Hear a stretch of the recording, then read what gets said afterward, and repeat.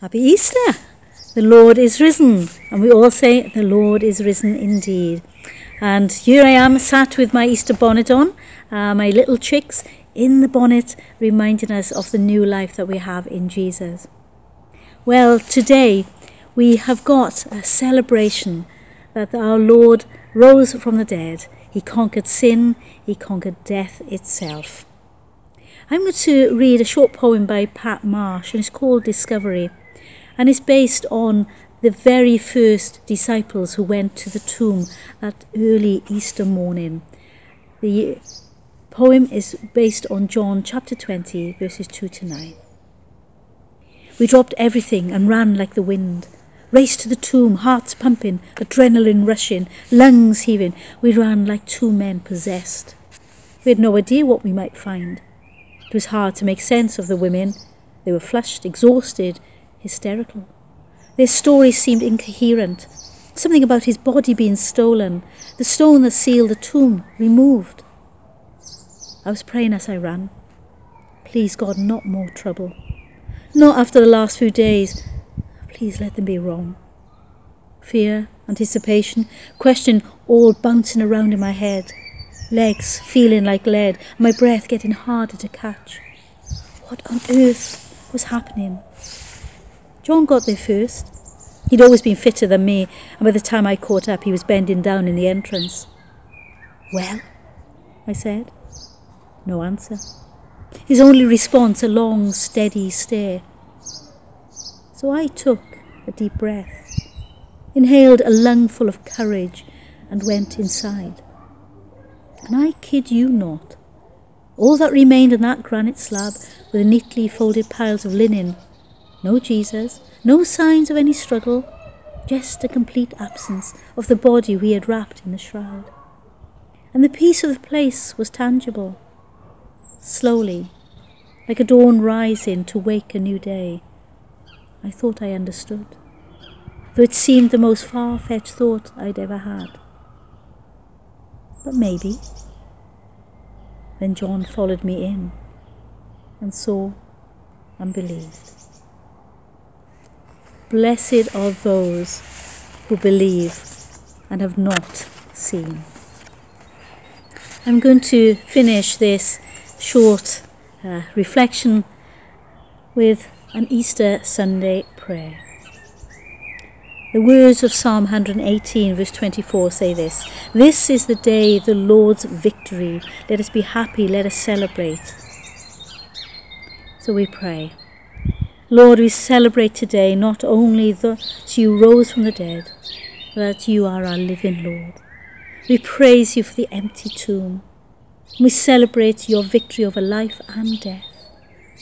We call you friend and brother, and we name you our Saviour and King. But today we declare that you are our Lord. We come with our hymns of worship, our prayers of praise. We come to give you the honour, the thanks and the glory you deserve.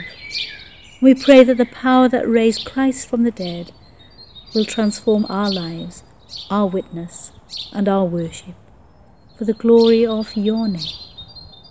Amen.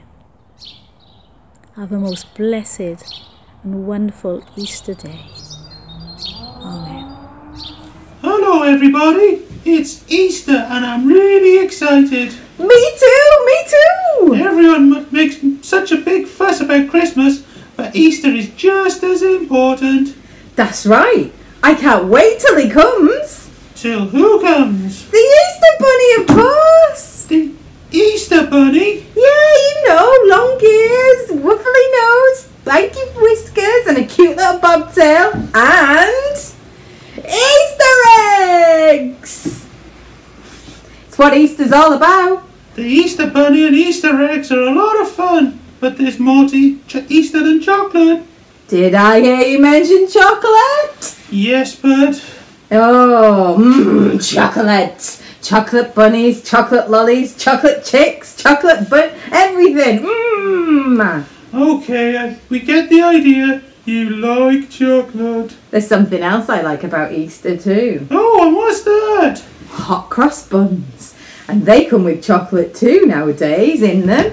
and currants and raisins. I've been told that hot cross buns remind us of something. Have you? What do they remind us of? Well, they remind me of the Easter bunny.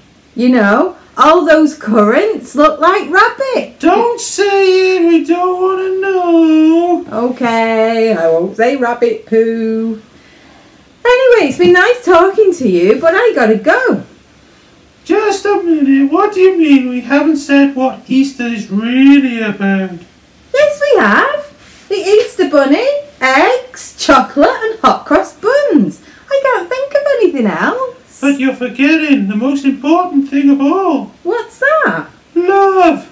Easter's all about love. Love? That's soppy.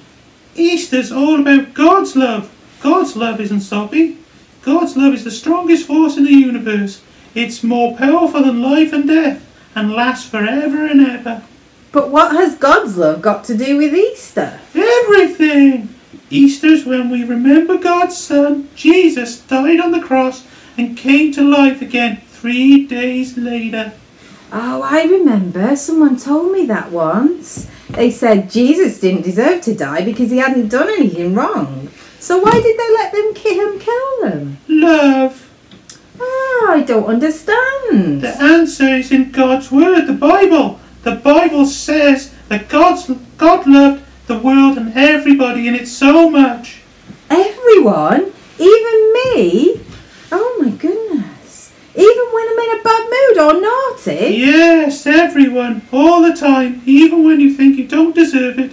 Anyway, God loved the world so much, he sent his only Son. His son was Jesus, right? That's right, that's right. Oh, anyway, Father God sent Jesus so that everybody who believes in him will have eternal life. That means they can live forever in heaven. Sounds cool. Yes, but that's not all. God can also help you have a good and happy life, and he's always there when you need him because he cares about you. Wow. Oh, it's like when Jesus died, he made a way for me to get to know God. And right now, in this world with everything going on, and we're all stuck in our homes, and people are sad and tired and frightened and anxious and worried, we need that message more than ever. That's right, and that's why Easter is so important. Well, Easter just got better. What do you mean? Now I know what Easter's really about, and it makes me happy to know God loves me so much. The Easter bunny, Easter eggs, Chocolate, hot cross buns. but the best of all, God Loves us all. Happy Easter, everyone! Happy Easter, everyone! And a happy Easter from me. Happy Easter, everybody.